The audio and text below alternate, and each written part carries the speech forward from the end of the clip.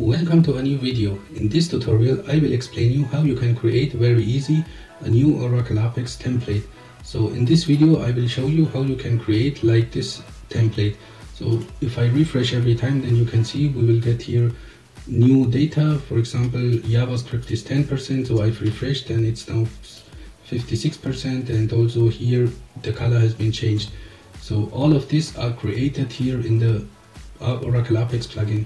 How is it created? You will find all the details in this blog post, so you can easily copy all of this code and paste this in Oracle Apex. Furthermore, here are also these all example with the SQL statement which you can easily use. So let's get started.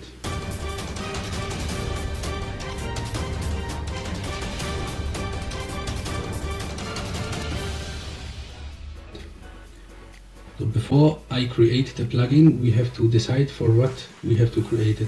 I have prepared here something, and now you can see this is my HTML code, and this result will be this. As we can see, we have here one title, and on the second side we have here the value, and the third thing is here the progress bar.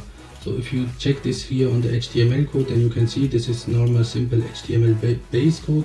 Then here we start with the style, and then we come here to the main HTML part. So here you can see there is normal div, then we have here, this will be our label or the name of this, and then we have here the percent, so this is this value, and the last thing what we have is here the white. Also for example, if I write here 80%, then you will see it's so 80%, then you can see here.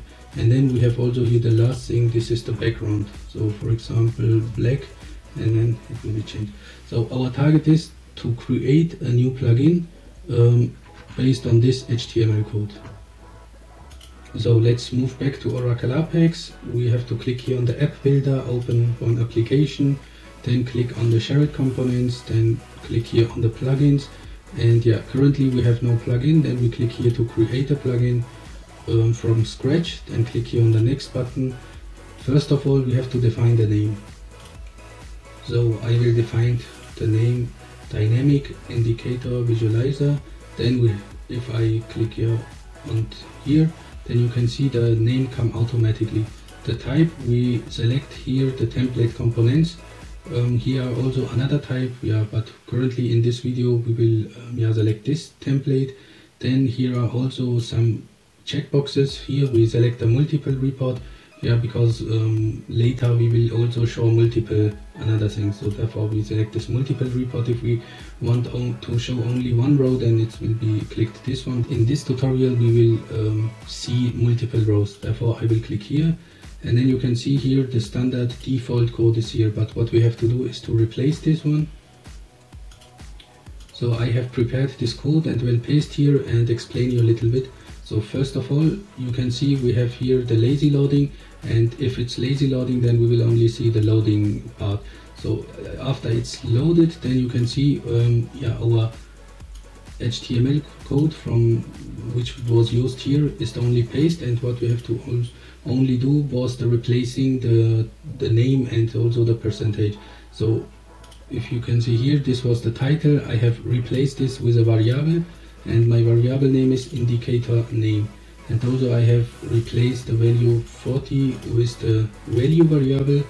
That's for this point, but to replace here the color and this one, we have to look a little bit deeper. So the white was also easy, it's also replaced by the value. So for example, if we have here 80%, then automatically our style should be also 80%, and so for example this is the correct thing. So therefore we used two times the same variable, one time here and the second time here. Then we come to the next point, it's background. Again, in this example you can see normally the background is only one word. So but what we are doing here is we set a if condition. So for example, if this variable has any value, or this variable is assigned to any value, then should come this value, and if not, then should come this value. So I will explain you what is behind this value. So if I open this website, then you can see Oracle then you can see Oracle Apex has their own color and status modifiers. So here are the name. We can see there is uColor -1, and also here and here this one. And what I now use this class here. So what we have is every time the uColor, and only what we are replacing is the number. So what we are doing is we go our variable can, or our variable should have the value from 1 to 45, as you can see here. So if our variable has the number 38, then we will see this color. If the variable number has 31, then we will see this color. So this is the logic behind this if statement, or behind also if this class. And yeah, that's it for this side. Then we go here to the report body. You can see this is also the standard code. We have to replace this. You can also check in the blog. This is very simple. You have to only copy the code and paste here, because we will set before and after this this one. So you can also see here Apex rows, yeah. And here report rows, you can also copy the code and paste it here. And after that you can click here on the create plugin. But before I click, you will see this after that, because if I click here on the create button, Oracle Apex will automatically recognize that we are using here 3 different variables. So this is the first, this is the second, and this one is the last, so the third. So if I click here on the create button, and if, let me check this error. Yeah, okay, I have to remove this one, and then I click here on the create plugin button, and now you can see the plugin is created. And then here on the bottom side, under custom attributes, you will see here are our 3 different values, variables, which we used in the code.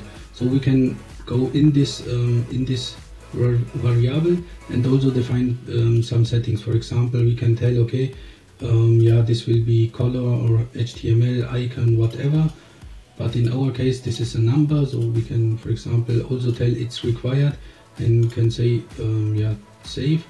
We have also our color index number is also number, it's required. Also this I selected before.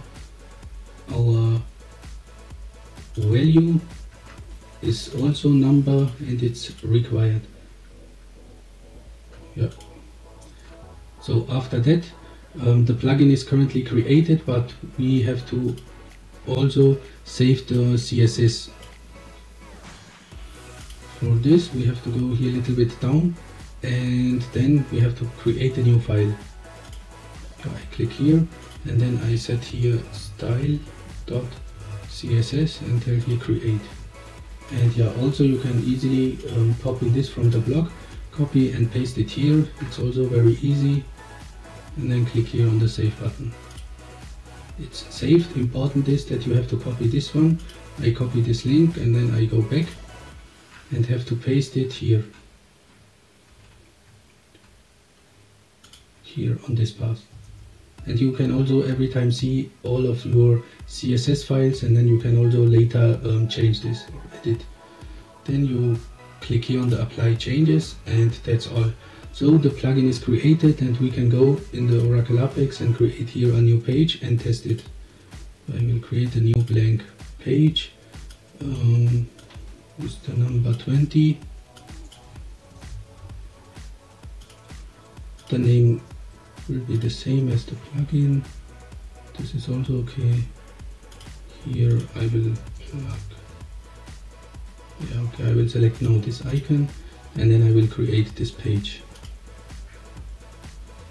On this page, I will create a new region and select the type. If I scroll up, then I can see here dynamic indicator visualizer. Then I will click this, and now here I have to select select any table, or can write my own SQL statement. If you go back to the post, then you will see there are some SQL command. If I copy from there one and will paste here, then you can see here we have all the different language. Then we have here before I go there, I will go back and show you something. If I open the SQL command and open this back, so I select all of this SQL statement and yeah, paste it here and run this, and then you can see we got in the first SQL statement only the 5 name. Our second SQL command, also this one, it will give us a value from 0 to 100, also in the random number. So for example, select this column from dual. So if I run this, I got the number 49. I run again, I will get the number 61, and so on. Every time if I run this, you can see here I will see a random new number. And here is the same. For example, our number begins from 0 to 45 and it's color index number. And you remember we have here in the Oracle Apex defined this class with the number 1 to 45. So it means yeah, we will get every time a very good number from here. So it means if I run this SQL command here, then you can see now that we have here the JavaScript with the 44 value, and this is our number 0. Okay, we have to write here 1. So then you can see here we have again JavaScript, but this time with the value 32, and our color number is 20. So if I run it again, then you can see we have the new number and the new color. So we have defined here our SQL statement, and then click here on the OK. Then we have to go here on the attribute, and then you remember we set these two columns as mandatory. So we have to select this, and the color index is this one, the indicator name was this one, and the value is this one. Yeah, and your template appearance is blank. First of all, we will check.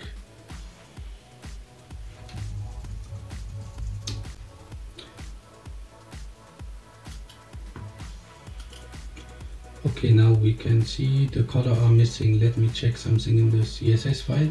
So we have to go here to the page designer, in the share it components, plugins, and here this is our styles. Yeah, I think here is some problem. So you can also see here is red, but on the other side is okay. What we have to do is here this one, and then make save, close this, and now yeah, I will refresh the page or click here. Now you can see for example, for the JavaScript is 8%, and also for the Java is 88%, 76%. So if I refresh it again, then you will see again new value and new color codes, which are defined here by Oracle Apex classes. So if I click many times here for the refresh, then you will see every time will come here another value and also another some color. Yeah, I will show you also some another example. I will copy paste this and yeah, show you with some another example. So I will open this one in the page designer. I will set here the template is standard, so I can also define now the title. This could be for example this one, then check this is okay. I will also tell you start new row now, and will copy this and set a new title for employee performance. We'll then paste here employee performance with the work quality teamwork. Here we have again from 0 to 100, and here from 1 to 45. Can we make this save and run the page? Now you can see we have here two different regions. I have also to another example. I will also import this, create here, and here I will say start new row. This is about sales performance, and I will replace the SQL query. It's yeah, as you can see here, revenue, customer acquisition, product return rate, and so on. Then here we have again from 0 to 100, 1 to 45. Click OK, save and run. And now we have 3, and I will also add the last one.